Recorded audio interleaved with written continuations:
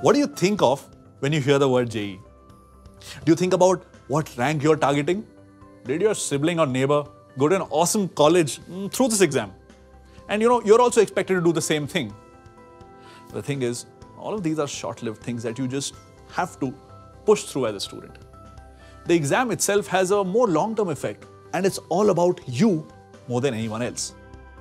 The goal is to train your mind and body to give it the best shot. So, what do you think? Is the JEE a tough exam? Well, everything new feels tough, and I gotta admit, there's a lot of hype around the test. The key idea is to break everything complex out into smaller bits and then analyze each bit. Then, we just gotta do them one step at a time and not think about the next step. The first step, you must get enough sleep and you should eat well and take sufficient breaks. All the questions in the JEE exams look really difficult, and so does the syllabus, just because it's so vast. But remember, this is a marathon and not a sprint. You have a lot of time to go through the concepts in detail. Your goal, the first one, must be the NCERT books. Do go through them in as much detail as you can. If you like studying in the mornings, do that every day as a routine. If you're nocturnal, that's fine too, but stick to one time every day. That's really, really important.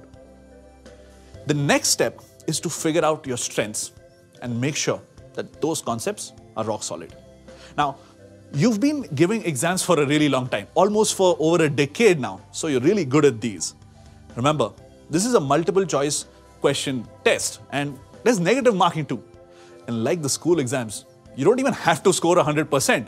Even if you get like a 60 or 70%, you're guaranteed to get a seat in a college of national repute. If you talk to any person with experience of giving tests like these, all of them will tell you the same thing. That they absolutely regret losing marks to negative marking.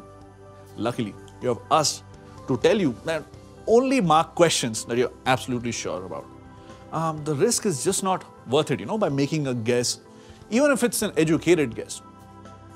The thing is, you need to pick out some chapters that are generally tested and then get a decent amount of practice on them. The first stop for practice has to be last year papers. I cannot stress on this enough.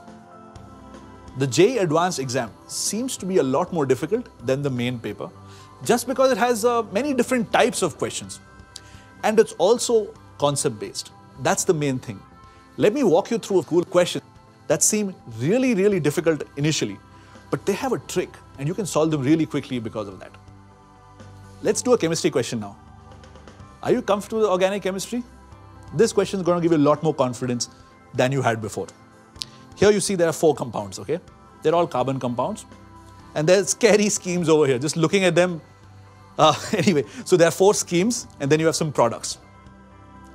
Look at the options. This is a match the column type of question. Let's backtrack stuff.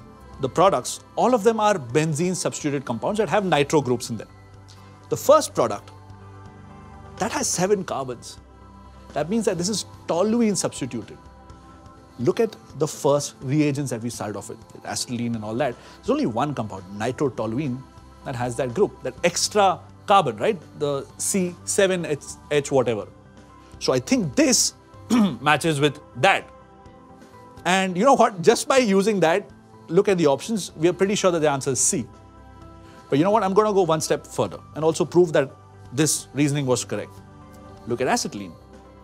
The famous reaction with iron rod, heating it to a high temperature, polymerization forming benzene. You start with that, follow that up with double nitration, then diazotization. It's a tough word to get out of your mouth.